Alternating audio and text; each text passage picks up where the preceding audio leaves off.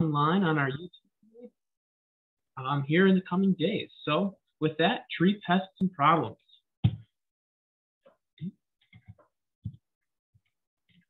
All right, so a quick overview.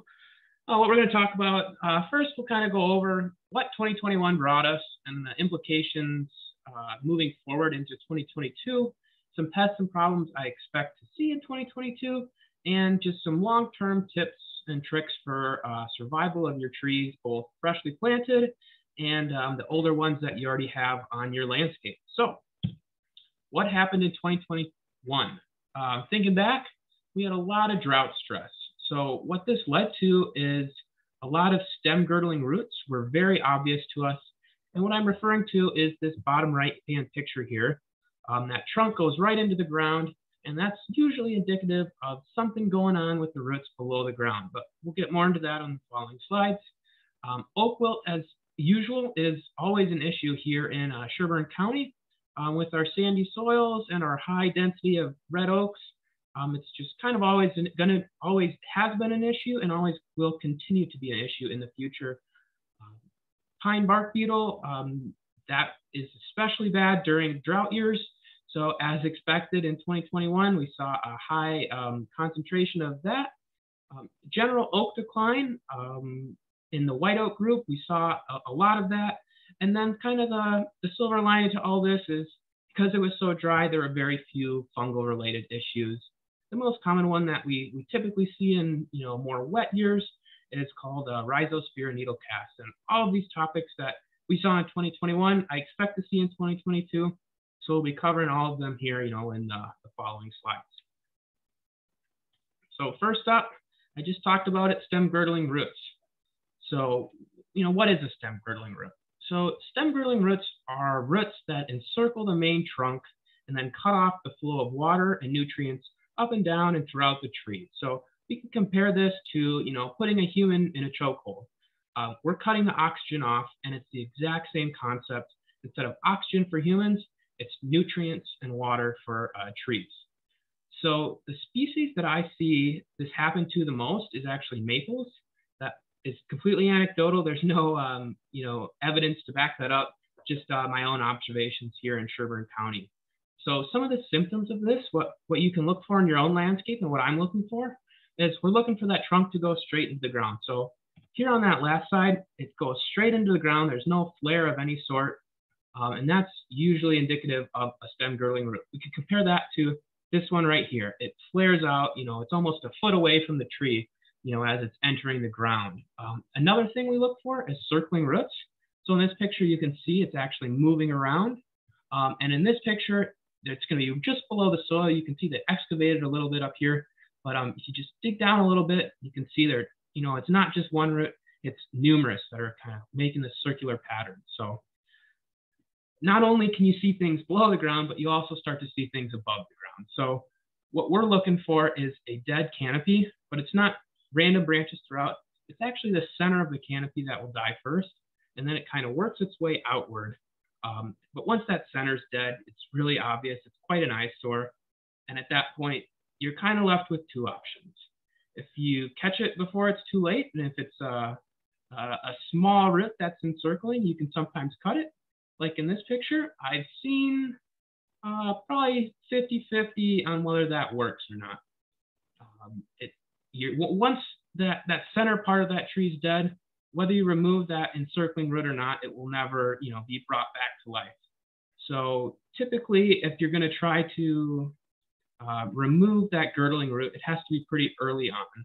It's probably going to be in more of a case like this where you can see it versus an underground, but still, you're severing a root. It's not, the most non-invasive practice to do to a tree. So the other option is to remove and replace, and that's typically what I see a lot more of what people do. So some of the reasons that these happen is because of poor planting, whether you plant it too deep or too shallow, and then sometimes it's just the nursery stock that you get. So those trees that you get from the nursery, they're in the big black containers, or they're balled in burlap, and roots have a bit of a memory.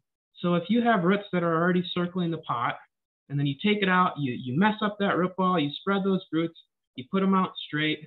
Well, sometimes they still will just keep circling. So the U of M has created a technique called box cutting, where you essentially turn your circular root ball and then you square off the edges, remove an inch or two from each side.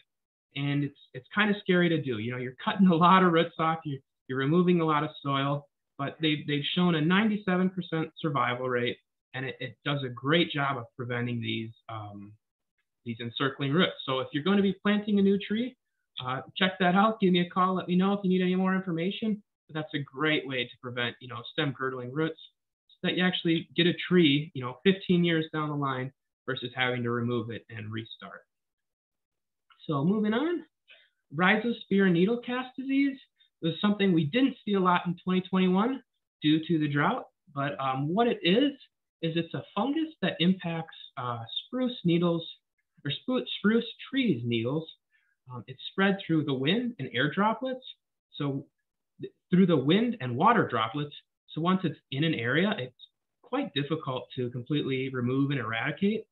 And also, it's very easy to spread. So a spruce tree, a healthy spruce tree, will hold anywhere from 3 to 5 years worth of needles. And then when they put out new growth every year. So as you can see in this picture, here's that new growth that I'm talking about. However, when Rhizosphere infects a tree, it only kills the older needles. So you'll be lucky to get 1 or 2 years worth of needles where you used to see 5. So you can see again in this picture, these tips are green and then everything else is dead. So it's still connected at this point. This picture was more than likely taken in the spring. And then over the course of the summer, all of those needles will fall off and then start to look more like this tree. So what are the symptoms?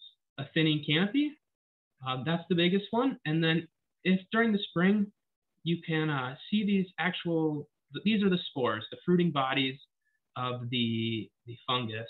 Typically you need a little hand lens to see them, or if you have, cheaters, that works too. They're just big, just small enough that you can't see them with the naked eye, but you don't need much help. But once they're there, they're very difficult to get rid of. So again, symptoms: thinning canopy, dead needles. As far as treatment goes, there is a fungicide that works at killing the fungus that's currently present. It is not a preventative, it is simply a treatment. And due to the longer reproductive life cycle of Rhizospira, it's a 3-year treatment. You have to cover the entirety of the tree with this fungicide, and you have to do that twice in the spring. So that's a total of 6 treatments. It could go longer than that, and it's kind of spendy. So biggest thing we can do is prevent it in the first place. So that kind of leads to some cultural practices. We want to increase the airflow around and throughout the tree. So if you have a wooden, a fence of trees, a line of spruce trees, and they're really tightly packed together, all the branches are growing into each other, well, you're not getting much airflow through there. So you might have to remove every other tree or do some pruning and trimming as necessary to increase that airflow throughout the system. What that's doing is increasing the speed at which water droplets dry.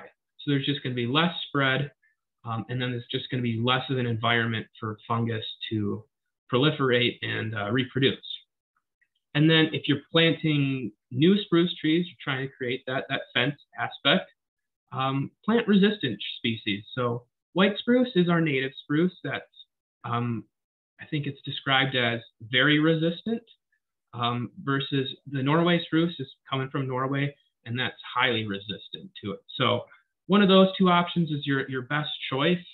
But then the biggest thing you can do, especially in more of an urban setting, is to keep any sprinklers off. So if you're watering, keep those sprinklers off the trees, off the needles, because that's just increasing the frequency that, that it's a wet environment that fungus can thrive in and survive in and then reproduce. So things to remember: keep your sprinklers off, increase airflow, and then plant healthy species. Additionally, Colorado blue spruce are especially susceptible to Rhizosphaera. So if you have one of those, it's definitely recommended to take some preventative measures so that you don't have to deal with this in the future. So I gave you the quick overview of 2021, covered a couple that I expect to see in 2022 as well. And now let's go over a couple more here in 2022. So oak decline, oak wilt, two-line chestnut borer, pine bark beetle, and emerald ash borer. And then after that, I think you guys will probably have enough information that you can make some good decisions out on your properties. So oak decline, it's not so much of a formal disease, like Rhizosphaera, where it's a singular fungus that's causing this issue. But when we talk about oak decline, we're talking about a combination of problems that are leading to this general decline. So we're talking about just the white oak group in this scenario. We're going to leave oak wilt and the red oaks. We're going to talk about that separately. So how to differentiate between a red oak and a white oak. The white oak has these rounded lobes, rounded tips, versus a red oak will have pointed tips. So if you have pointed tips, you're going to have a slightly different set of issues versus if you have rounded tips. So the white oak group includes bur and white oaks. And yeah, let's talk about some causes. So the major causes previously in 2021 of this oak decline were contributed to drought damage, two-line chestnut borer, and potentially oak wilt. Bur oak blight is a disease that's caused, it's a fungal disease. So with high amounts of water, it causes, some drooping, some wilting, and some early leaf loss. So last year that wasn't part of the problem, but drought absolutely was. And then two-line chestnut borer was.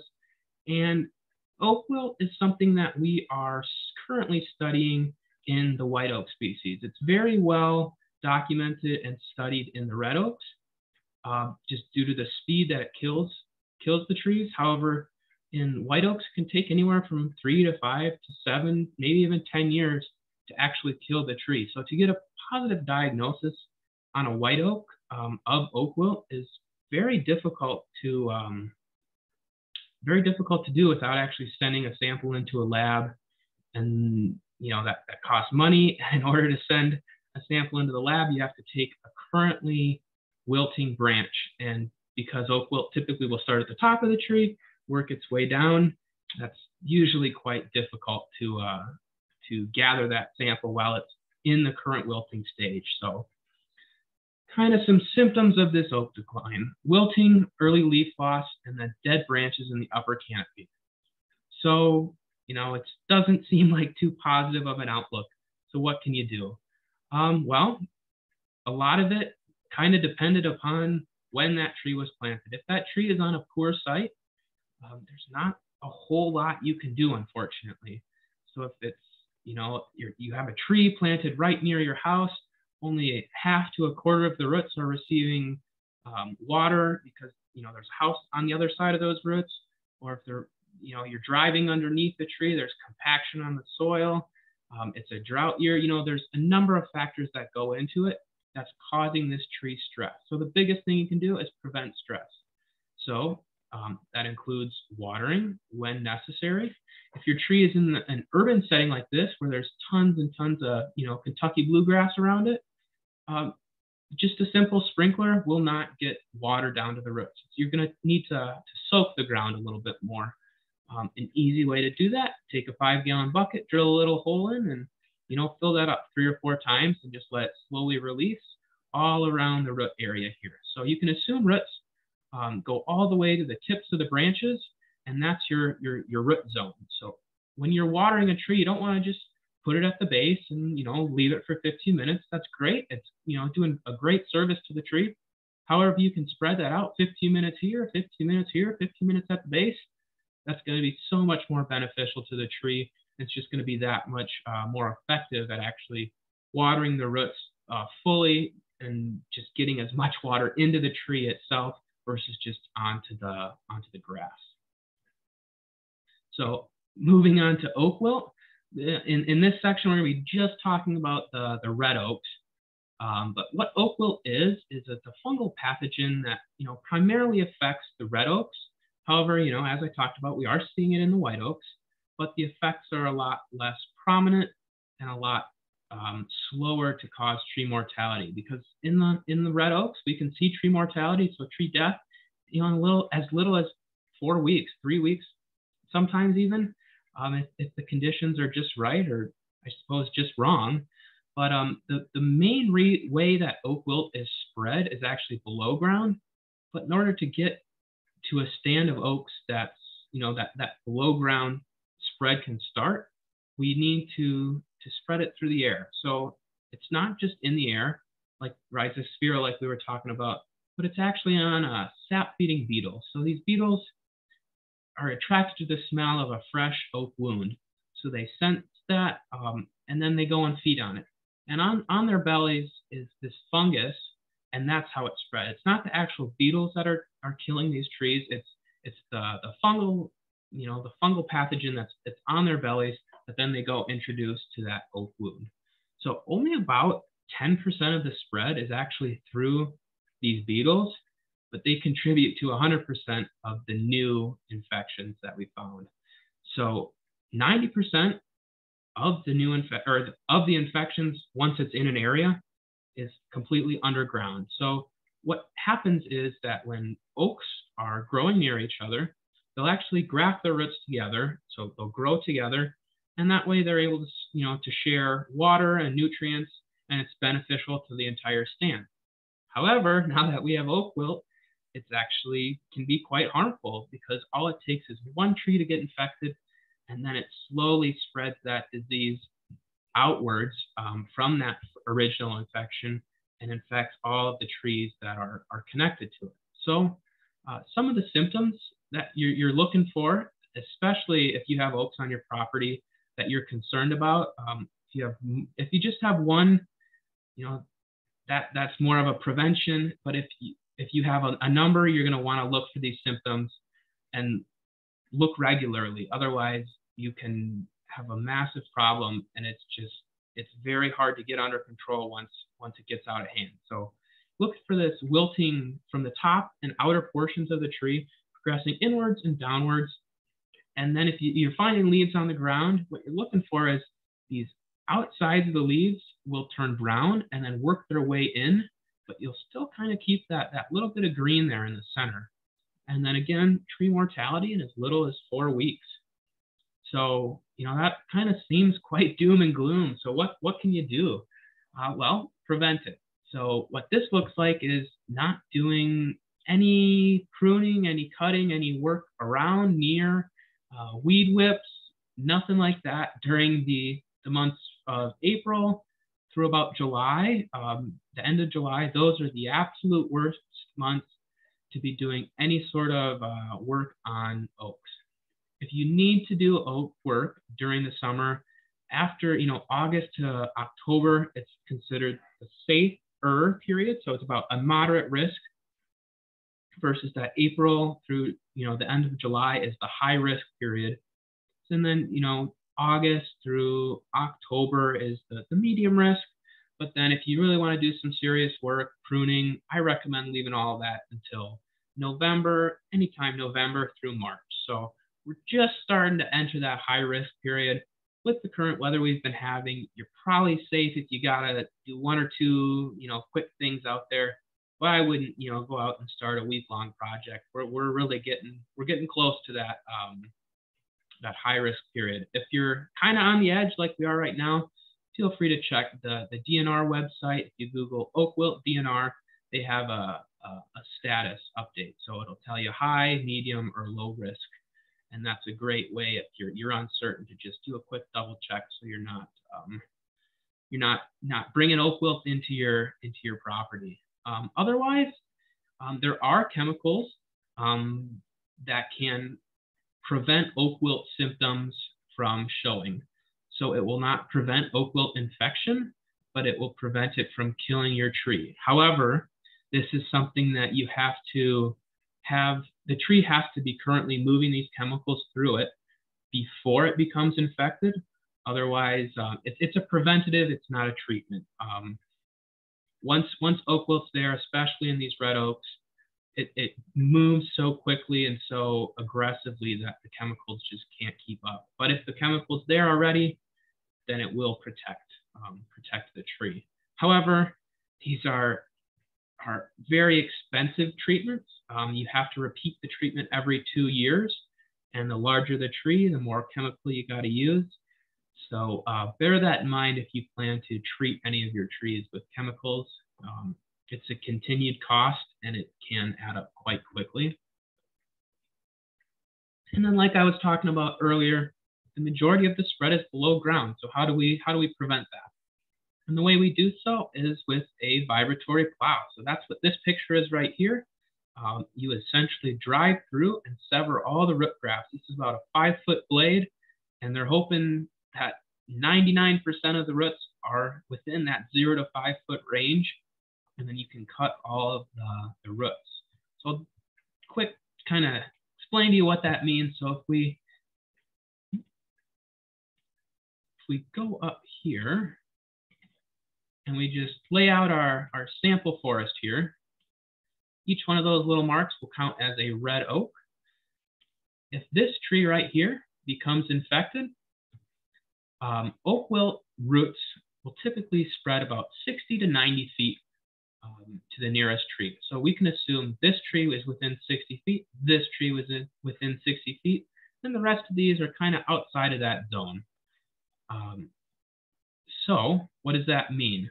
Well, we'll come through with a vibratory plow. We would exclude this tree at a bare minimum.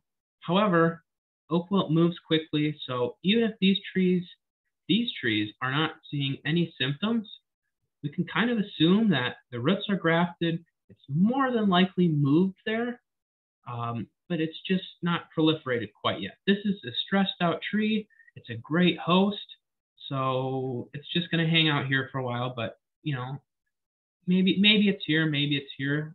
We're not entirely sure. So we're going to come back through and do a secondary line. Secondary cut, I'm going to sever all the roots. So hopefully it didn't make it here, but in case it did, it's not going to continue to spread to the rest of your trees. That's kind of what a vibratory plow looks like. That's kind of what they'll do out there if you have someone come out and do it. And then this is good for about 5 to 7 years before they regraft. So if you have oaks and you do detect oak wilt on your property, do not just go out and say, oh, I'm going to cut this tree down and then oak wilt's going to be gone. No, it's even if that tree is dead or dying, just because you remove the tree, it's still underground, it's still in the roots. And actually removing that upper part of the tree will actually force it to spread that much more quickly because the host is now gone, so it needs to go find a new one. So there's a number of strategies to deal with oak wilt. However, there's no simple injection just to solve all of our problems. So if you have it, it's better to take early and aggressive action versus waiting for nature to take its course, unless that's really your only option. Moving on to two-line chestnut borer, another one of those factors I mentioned in oak decline. So two-line chestnut borer is similar to emerald ash borer in the way it affects trees. We'll be talking about emerald ash borer as well. But two-line chestnut borer is actually a native beetle, and it will attack almost all of the species of tree in Minnesota, although I most commonly see it in the oaks, white oaks especially. They're very similar to ash borer, as I said, but the two-line chestnut borer will lay its eggs underneath the bark, mostly in the upper canopy. So it's very difficult to spot right away. And then it lays its eggs underneath the bark. The eggs hatch underneath the bark, and the larvae will live and eat the phloem tissue. And this is tissue found throughout the tree, and just the outside, the last maybe quarter inch of bark. And this tissue is responsible for moving water and nutrients throughout the tree. So what happens is these beetles create little tunneling feeding galleries, and slowly over time, with a large infection, these beetles will eat all of that tissue on a branch, which then causes, it's the same thing we were talking about with the stem girdling roots. They girdle that branch, which then causes branch death. So an infection like this is not very severe currently. However, you can see it's starting to spread, and that's when you want to take action. This is still an actionable tree versus a tree over here. That tree, you're not going to be able to save too much. You'd be able to save just the stuff that's green, but once it's dead, you're not able to get it back. So some of the symptoms that are those yellowing leaves and dieback starting at the top of the tree. Kind of sounds similar to oak wilt. So again, this is a very difficult diagnosis, and it's quite easily confused, because even when these larvae do finally hatch and exit the tree, this is the two-line chestnut borer. It will fly around for about a month, but it feeds in the upper canopy, and really it's kind of very difficult to see. I've seen one in my entire career, and it literally just flew into my car window and landed on my hand. So I wasn't actively looking for it. I was putting, the directions in Google. So totally unlikely that you're ever going to see one of these. However, there is a chance you will see the damage. So as far as treatment, the biggest thing you can do is prevention. So like I've said before, diseases and pests seem to attack stressed out trees. So again, if you can prevent that stress, you're going to minimize the chance of you having a two-line chestnut borer infection. And then if you do start to see symptoms of it, and you're pretty confident with your diagnosis, whether that's me, another professional that comes out and does it, then there are pesticide options that are very effective at controlling this. With the caveat being, you should probably contact a professional. There are certain, there's soil drip options, so they're going to put granules in your soil, and then the tree is going to absorb that. There's root injections, where they actually kind of take a needle and inject it along the root flare, or there's foliar applications where they essentially spray the leaves and the bark. So depending on your situation, they'll pick the best choice for you that fits the needs of that tree. So moving along, we'll talk about pine bark beetle. It has a very similar way of killing trees as the two-line chestnut borer, as we just talked about. But again, these are native engraver beetles that infest red pines and jack pines, and they can rarely, but every once in a while, you find a white pine or a spruce tree that's infected with these. However, it's not quite the same severity, and it's usually not an issue. So these beetles, they like to attack stress trees again. That seems to be a common theme that we're talking about. Or they'll attack freshly cut pine trees. So, a healthy tree should not be harmed, and trees that have been dead for over a year they do not act as a breeding ground. So once that wood's dried out, it's no longer a source of concern. So some reasons that we have, stress, especially in red pines, we see a lot of plantations, or they're heavily planted along roadways. Some of the reasons that we get stress, especially in those, is drought, obviously, but then competition. So what we're referring to with that is, whether it's shrubs or brush or, buckthorn especially, or if it's just, the red pines were planted at 8 feet apart, and it should have been 10 or 12 feet. That extra competition will, they're competing for light, they're competing for water and nutrients and all that. So each tree is not as strong as if you were to remove a couple to increase that vigor. Also, in our pine plantations, we'll see wind damage a lot. And those wind damage has been documented to be a kind of a stimulus for a lot of bark beetle damage. It's also been documented, unfortunately, that there have been large population booms following years of extreme drought. So 2022 might be a big year for pine bark beetle.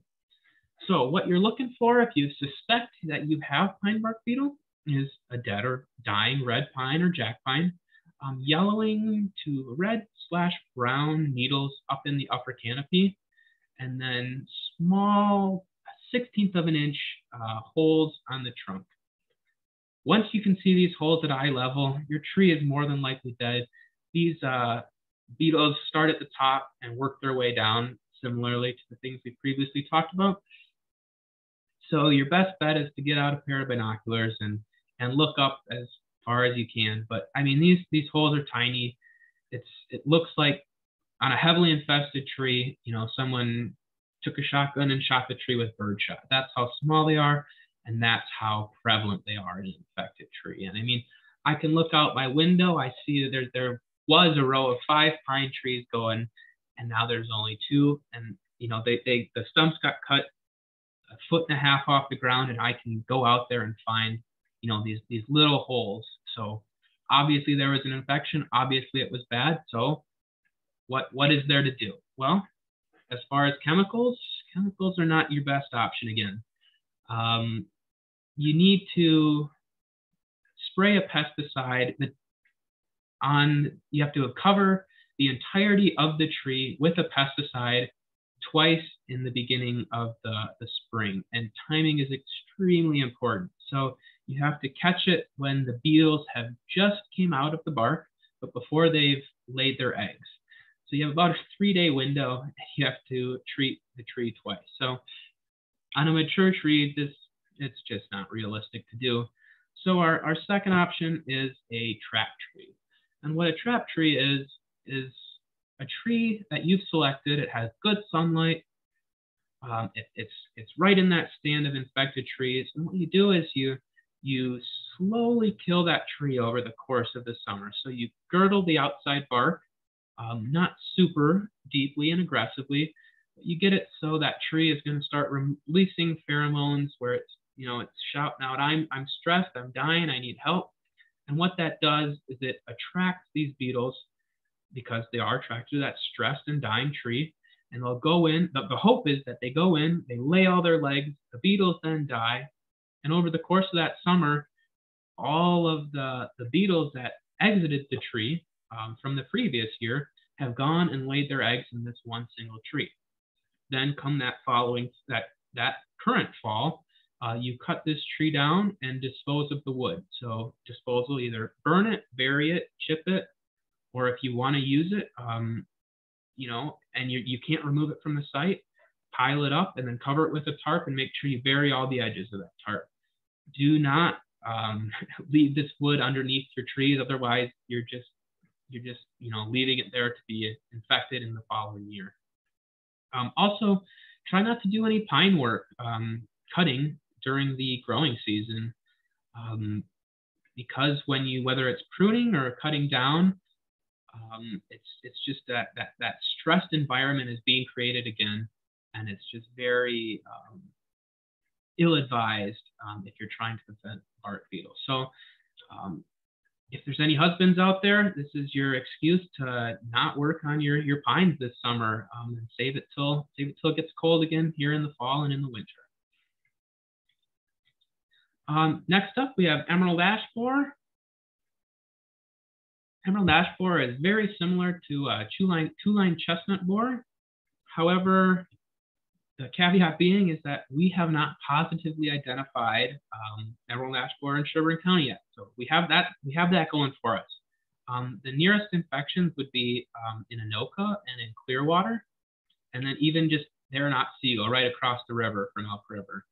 So it's kind of starting to form a horseshoe all around us. So talking to the people at the Minnesota Department of Ag, it's more than likely in our county. It's just not quite at a high enough density yet for us to notice. It takes anywhere from 3 to 5 years of being infected in a tree for us to actually notice. So that's both a positive in that it's a little bit slower moving than we're talking with the oak wilt where trees are dying in 4 weeks.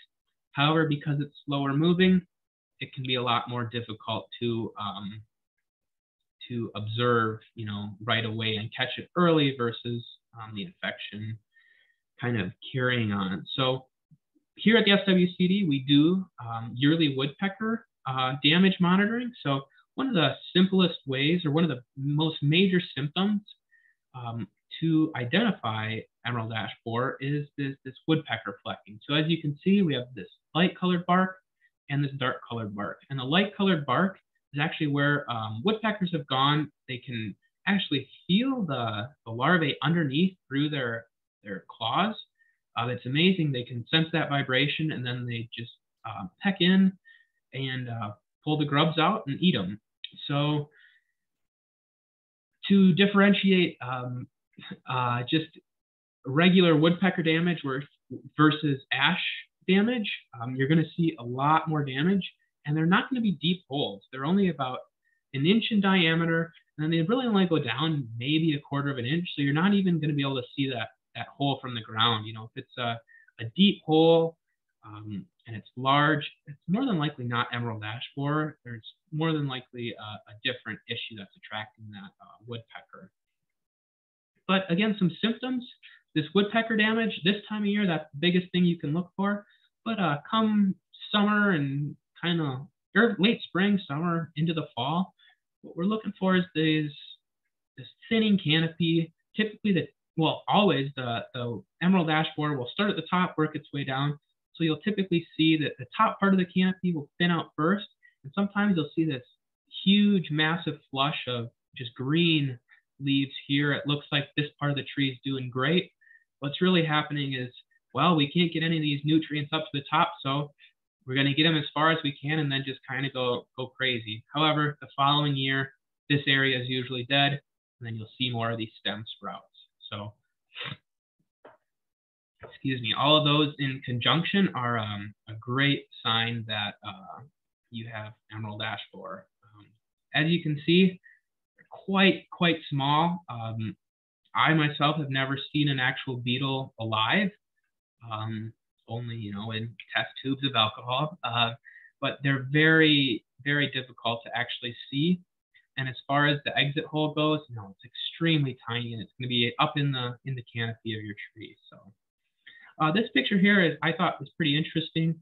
You can see right when the larvae initially hatches, and then as it grows, it gets quite a bit larger. And this S-shaped gallery pattern is distinct to the emerald ash borer. There is no native borer that will do this S-shaped pattern. A lot of them are a lot more, kind of windy, and they'll twist in on themselves and go all over. So if you think your tree has emerald ash borer and there's a little bark split, and you see this S-shaped pattern, that is very indicative of emerald ash borer. So treatment. Had a lot of doom and gloom treatment for you on the chemical side of things. However, with emerald ash borer, there's a lot of positive. There's a very positive outlook. If your tree is too far gone, I would say this tree is too far gone. Once you lose about 40 to 50% of the canopy, it's not worth treating. However, there is a pesticide treatment that will prevent the infection of new emerald ash borers. The larvae that are currently in the tree will be killed. And this treatment is effective for 2 years, and then it must be repeated. So over the course of 20 to 30 years, the treatment costs will equal out to the removal cost. Emerald ash borer treatments, you're looking at about $7 to $10 per diameter inch of that tree. So if you have a 10-inch diameter tree, looking at anywhere from $70 to $100, which, it's pretty manageable if you have a couple trees. However, if you have a lot of trees in a woodland, that is not an option. And that's where you're looking at a remove and replace. So with ash trees, they are very brittle when they dry out, and they dry out very quickly. So if you have an ash tree that you suspect is infected with emerald ash borer, it's better to take that tree down while there still is, a little green left on it. Those limbs are just that much more springy. And if it's a large tree, companies, once it's completely dead, if it's an ash tree, it completely dies, you got to call out a company to come cut it down. They will not send a climber up into the tree just because of how brittle the wood is. So it's going to be more equipment. They're probably going to have to get a bucket truck in there. So that typically will increase your costs. So if you do run into this problem in the future, it's better to address it sooner than later. And if you want to treat your trees, if you want to prevent emerald ash borer, it's again better to start that treatment before any infection is present. So I'll give you an example here. In Elk River, all of the trees that they have deemed worth saving for the next 30, 40 years, they have begun their treatment program. So every 2 years, they're going through and treating their trees. They have a lot of trees to treat, so they have that split in half. So 1 year they'll do half the trees, and the following year they'll do the other half. This is a great way for them to spread out their costs, and it's something, if you have a lot of trees that you're committed to saving, it's something that you can do as well, just to spread out that cost. And then the other kind of positive note, what we'll end on here with emerald ash borer is that 2-year treatment that they currently have, they're working that towards more of a 3-year treatment. So instead of every 2 years, every 3 years. And depending on the chemical you get, depending on the professional you have to conduct that treatment, they'll let you know the frequency that you need to retreat. But if you're ever looking for a third opinion, an outside party, feel free to give me a call and discuss what you're being told. If something doesn't sound right, I'm more than happy to hear what you're telling you, what they're telling you, and just give you an outside opinion. So we covered a lot of diseases, a lot of pests. So what can you do to maintain the long-term survival of your tree? So first off, a young versus an established tree. In an established tree, it doesn't take too much work. Make sure it's getting, about an inch of water a week, and then keeping the weed whips off the base of the tree as much as you can. A little bit of mulch around the base is great. If you don't like the look of mulch just around the base of your tree, you prefer more of a grass appearance, I would recommend doing mulch anyway. I know I just said you probably didn't like that, but then you can fill it with native plants. So if you're looking for native plants, we are offering our native plant sale. They're live on our website until April 18th, I think I have written down here. But that's a great way to both help the pollinators, but also kind of add some beauty, so you're not just looking at a patch of mulch. It's going to bring pollinators and other beneficial insects in that will both help your tree and kind of the environment in general. So to go along with mulching, you have to make sure there is no stone, no plastic underneath that mulch, or replacing stone with mulch. That stone is a great heat conductor, and it really does a great job of drying out the soil underneath the tree. So we try to have as little stone as possible, but then when you are adding mulch, kind of try to create this mulch donut shape, where the majority of the mulch is outside here, and then it's all pulled back from away from the trunk of the tree. This just helps prevent any fungal issues that can be started. How many times do you go out in nature and you see little mushrooms growing right at the base? That's what you're trying to prevent here by pulling that mulch away. And then realistically, when you're mulching, you want the mulch all the way to the tips of the leaves. That's the amount of space that you want to be mulched. Now, if you've got a big tree, that's a lot of mulch. That's not realistic. So put as much as you can, as much as you think looks nice, and then try to incorporate some plants when you can. That's the biggest thing. Is the mulch is most important on the younger trees, and as they get older, it's not quite as necessary. However, if you can incorporate some native plants and other things in, that does a great job of just giving you multiple benefits. So moving on to fertilizer. Should you fertilize your tree? Well, that's a bit complicated. Without doing a soil test, you really can't determine should you or should you not fertilize it. A mature tree will not need fertilizer unless a problem has been documented. If you're seeing yellowing at the tips of your leaves, or the leaves are smaller than usual, then you're probably looking at a nutrient deficiency. But if your tree's doing fine, it seems to be putting out new growth every year, you probably don't need it. And some of these fungal diseases, if you add a nitrogen or a high nitrogen fertilizer, it actually speeds up the growth of the fungus, and it's like just like steroids for that fungus. So sometimes adding fertilizer can be quite negative to your tree. And then with fertilizer comes the need for watering. In order for that fertilizer kind of to be available for trees, and when trees use the fertilizer, they need a lot of water. So if you decide my tree does need fertilizer, make sure you're getting it extra water, for that entire growing season, because a lot of these fertilizers, or the fertilizers that you should be using, are these slow release. And it's instead of just, like a lawn fertilizer, you throw it out, you water your lawn, and then it kind of seeps in and gets absorbed. These slow release fertilizers are meant to last the entirety of the growing season. So you have to give extra water to that tree for the entirety of the growing season. So just keep that in mind when you are adding anything like that, whether it's to your garden or to your trees. So another thing to do is protect young trees against animals. So that's as simple as adding, a tree tube like this. It prevents rodents from eating away at the base, and hopefully prevents deer from scraping up the trees. But those deer, they'll find a way if they want to. And then pruning, removing suckers like this. That's a great way to increase the vigor of your tree. These suckers are just like their name states. They're sucking the nutrients away. Instead of going up, they're going right here and pumping out energy, whereas the rest of that tree could really use all of that energy.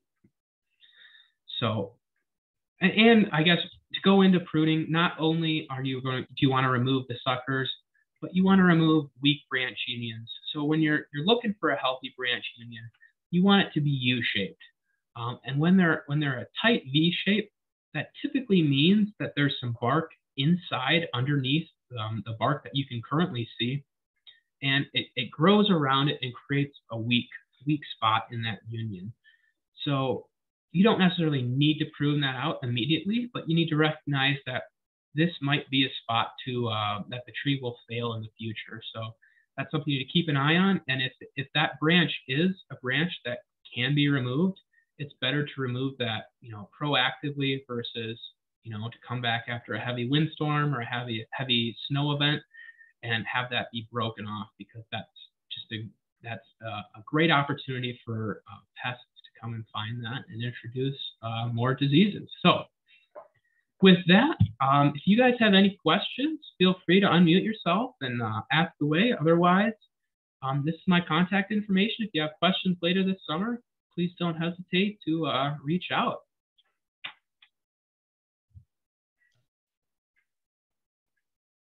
David, it looks like there's one question in the chat, but it might have been kind of covered when you were just talking about watering. How much water should we give a tree at a time?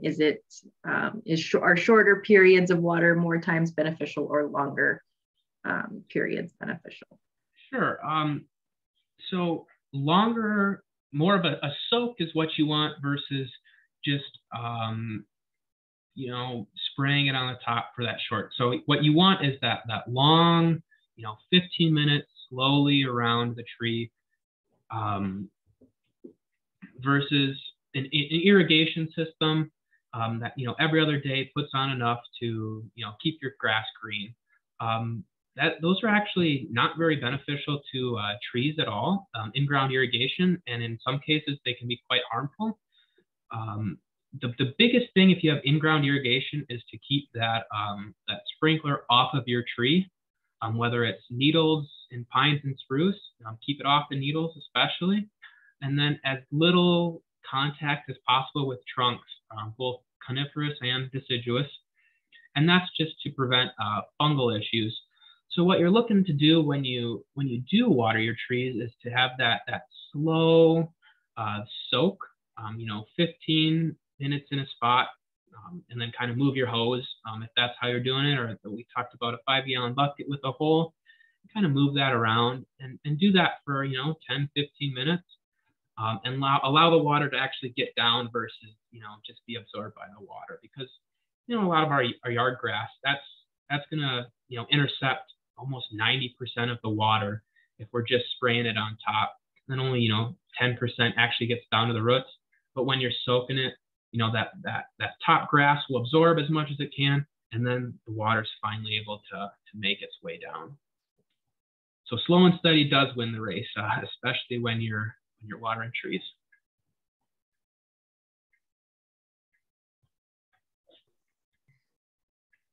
Are we able to call your office and someone would come out and look at our trees? I mean, we have blue spruce in the front, and now that I listen to this, I think maybe they have that one disease that you talked about, because seems like they're dead in the inside. Mm-hmm. And they have needles on the outside. Are you guys able to come out and look and then see what you think and give us some ideas of what to plant instead? Absolutely, yeah. You can feel free to call me at that number. That will ring directly to me, and I'm the guy that'll come on out and take a look, and we can chat about your situation and what the best steps moving forward would be. Okay. Thank you. I'll have to say you're gonna have to call me tomorrow. I won't be answering my phone after this. Oh.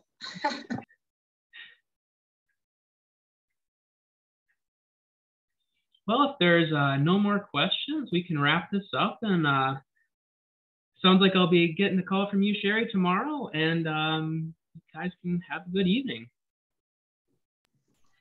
All right. Thank you for the Thanks, David.